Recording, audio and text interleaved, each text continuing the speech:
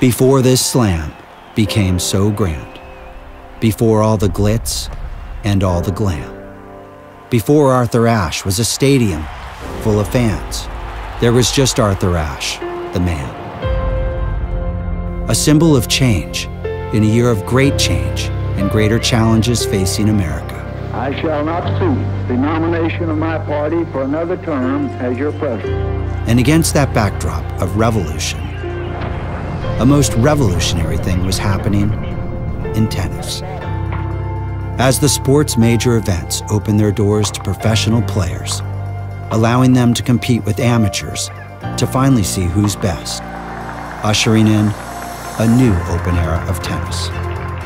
And in 1968, the U.S. National Championships became the U.S. Open,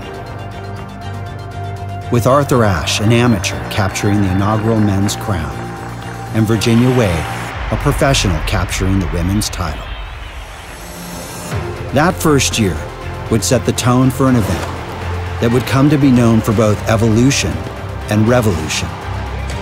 An event defined by equality, innovation, and excitement. And in the 50 years that followed, a tennis championship has become a grand event. Its players, global celebrities. Its stage, the grandest in the sport. The U.S. Open, built on history, built for glory.